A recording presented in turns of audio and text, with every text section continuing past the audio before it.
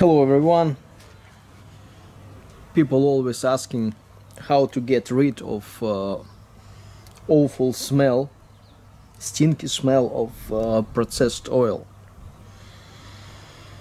Actually, it's quite easy and not really expensive. It's still chemical way of treatment, but it's not expensive and all materials are absolutely available. So what would you need for that? Now to treat, I'll tell you, to treat 10 liters of homemade fuel, you will need a little bit of alcohol. This one is homemade, but it's about 90% alcohol. You can get alcohol from any convenience store. To treat 10 liters, you will need approximately 20 milliliters of alcohol. Let's start from very beginning. You need to have some sort of funnel or hopper, conical one like that. Fill it up with your oil, processed oil that's about to become your fuel. You fill it up, and then you have to switch a small air pump, compressor, whatever, not really strong, and you need to start to bubble the system. So the oil bubbling. Also you will need some metal mesh at the bottom of your hopper. Then you will need just a little bit of silica gel crystals. In this case it's a cat litter. So to treat 10 liters you would need approximately, I would say, with this particular method, about half a liter, not half a kg, half a liter of silica gel. You put it first. So the main purpose of silica gel in this case is to protect our metal mesh so it wouldn't be clogged. So we add some silica gel first, and now oil is bubbling. I'm not gonna switch on the compressor because this one is already treated and I'm waiting for settling. So you added some silica gel first, then you add approximately 20 milliliters of alcohol. You can do it without alcohol, but alcohol improves the odor. Then you add approximately, you're adding approximately 50 grams of baking soda.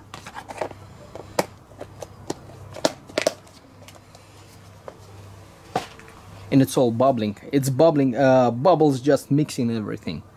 It's sort of mixer. So if you got some different type of mixer, you can use it, but because it's a hopper, you need the conical construction to collect water after all. So it's better to bubble because there's no mixer would be able to pick the liquid from the bottom of the conical hopper. Now, after we added some silica gel, alcohol and soda, we add in approximately 100 milliliters of plain water. I just got this bottle for some different purposes. So just plain water, 50 milliliters of water. From 50 to 100 milliliters of water, 100 milliliters would do. And it's still bubbling because of air mixing the stuff. And after all, you add in approximately 20 milliliters of triethanolamine. This one is usually sold as a epoxy glue hardener, but not every epoxy glue hardener would have this this particular properties. You would need one that actually amine based. So it's a triethanolamine. and you leave it bubbling for 1 hour, something like that. After that, you'll switch off your pump. You switch off your pump,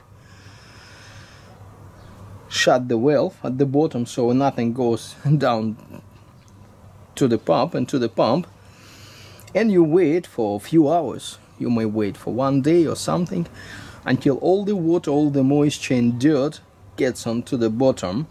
Then next day or a few hours later, open up your valve at the bottom of the hopper slowly and collect some water first, and then you can remove the fuel. So the fuel should become more like that. It's not transparent yet, but it's much clear. I'll show you in another sample that I've been taken from this batch just before the treatment. Hold on.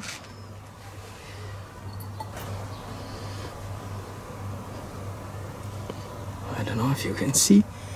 Here's a comparison. One is darker, another one is lighter, and it doesn't stink anymore. It smells more like a normal fuel would do. So it would settle, become transparent, then you filter it out and use. This is it. Thank you very much. Hello everyone. Now we're gonna check what happens to our fuel after yesterday's treatment. Now it's been treated and filtered through the filter filled up with silica gel. Now we're gonna open up the valve and check what sort of oil, what sort of fuel, color, transparency we're gonna get from our processed oil after filtration.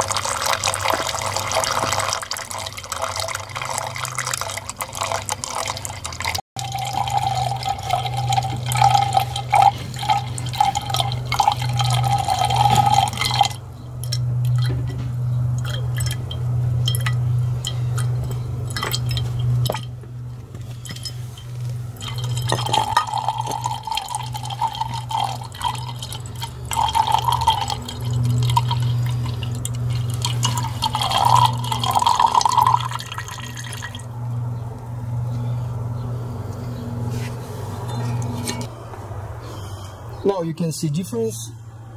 This oil is after treatment, settling and filtration. Everything very fast, relatively easy and relatively cheap. This one is the old method with some silica gel still inside. It's getting better, but it's not as transparent. And still a bit stinky though.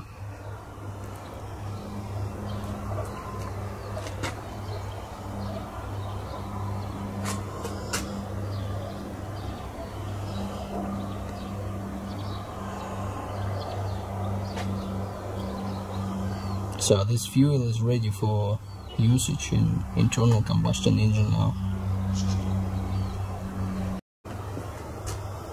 One more thing, the fuel after this treatment has the odor of a diesel fuel, of a normal diesel fuel. It's not stinky, it's not yucky, it's good color, good odor, normal fuel.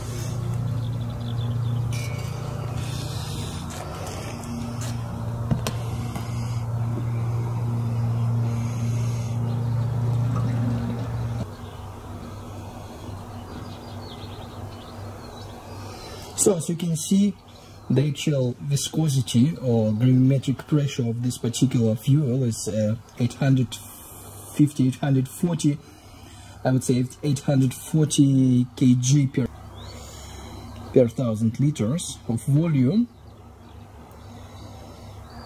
So it's just right in the middle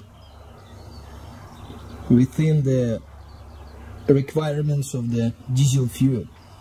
It's all transparent, it's yellow, and people were asking about titan ratio. I would think titan ratio is okay, because all we know that diesel engines, they're oil engines. Also, I'm using some additives for titan ratio increasement, so there's no problem at all. Viscosity is right. It's not as dry as the modern diesel fuel that ruins all the diesel engines. It's all clean, transparent. Also, it's possibility to run what it's called copper stripe test to make sure that this particular fuel is not corrosive. But it won't be corrosive, I know about that.